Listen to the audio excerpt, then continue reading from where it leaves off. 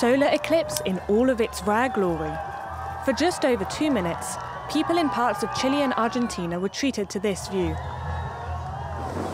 Up until moments before, heavy rain had threatened to block the solar spectacle in Chile, but at the last moment, the clouds parted.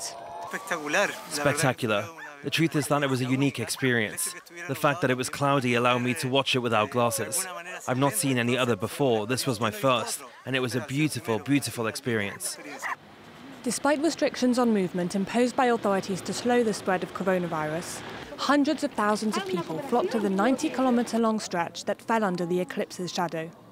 An astrology camp was set up here, in Patagonia, Argentina, to provide tourists with a front-view seat of the spectacle. But because of travel restrictions, it mainly welcomed locals. When there was uncertainty about whether or not the groups could come, we changed the project so that tourists from the region, from Argentina and neighboring countries, if they could come, could take part in the event itself in the same way. Total eclipses are a rare phenomena when the moon passes between the Earth and the Sun, casting a shadow that plunges the daylight into darkness.